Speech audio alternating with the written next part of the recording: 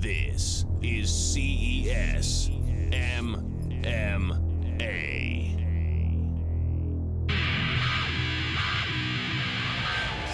Here is the Miller Lite Tale of the Tape. Josh LaBerge taking on Steve McCabe. LaBerge fighting out of Lausanne's MMA in Fall River, Mass. He is 8-4 with 3 knockouts. Steve McCabe fighting out of Martinez BJJ in Philadelphia, Pennsylvania. He comes into this fight at 6-14. Let's send it down to Rick Provost for the official introduction. This is our third professional MMA fight of the evening. It is the Miller Lite bout.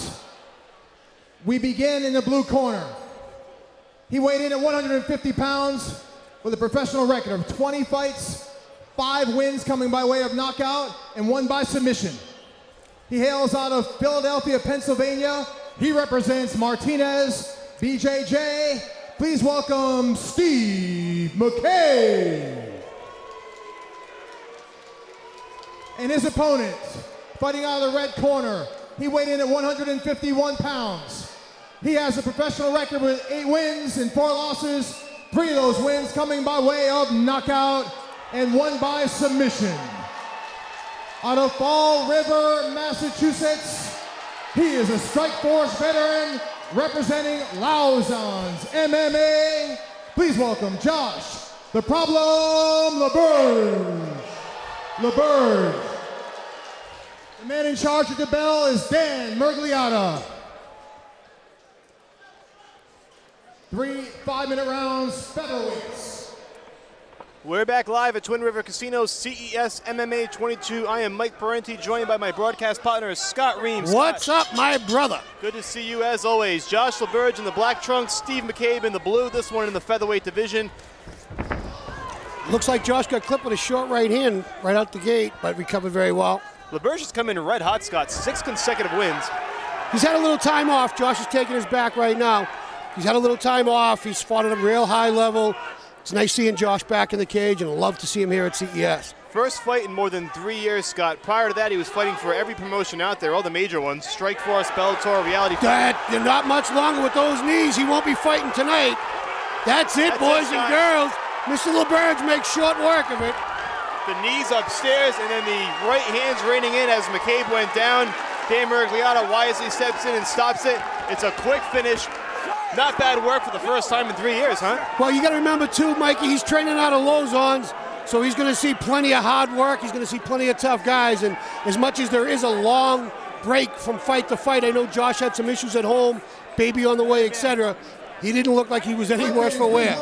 Not at all, Scott. He come out looking impressive like he had just fought a month ago. Those high knees upstairs. McCabe kind of questioning the stoppage with Dan Mergliata, but he's only questioning because he didn't realize exactly what happened.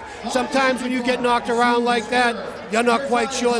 There's 10 seconds of your life you're never going to get back. You have no idea what happened to him. That's 100% true, and LaBerge just looking absolutely dominant as he comes out here. And as you said, looked like he might have got clipped early on by his short right hand, but take a look at these knees and how high he gets those knees up there, Scott.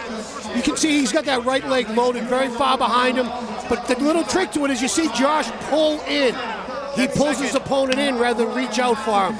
Did a great job, so it's 2 things colliding at the same time. Josh saw the injury, he saw the eyes roll, and jumped right on the finish. Great job. I think that second knee was the one that really did it, Scott. And it's not as if McCabe had his head down by his waist. Those knees were high upstairs. LaBerge showing tremendous flexibility to execute. Just a great finish for him. And back on track once again, now 9-4. That is his 7th consecutive win since taking that break more than 2.5 years ago. What a finish for Josh LaBerge. Fantastic. And of course, a tough break for Steve McCabe. He had lost 3 of his last 4 coming into this fight. We saw him here in October in a loss to Charles Rosa. That's right. We'll take one more look at the replay, Scott, just to get a grasp of how flexible, and this is the angle that we saw live. Right upstairs. The first one not really landing, that second one right there. The first one landed in the outside, like the temple area, and when he kind of turned into the last one, that's when he ate it in the mouth. There wasn't a whole lot that McCabe could do with that. You can see it here. The first one's going to hit him in the right temple, maybe just shy of it. LaBerge nails him. And then as he starts to turn, McCabe just eats the second one, the third one, and maybe 4 or 5 straight right hands. That was the knockout blow, so to speak. So a impressive return to MMA for Josh LaBerge. Let's send it down to Rick Provost for the particulars. An additional decision.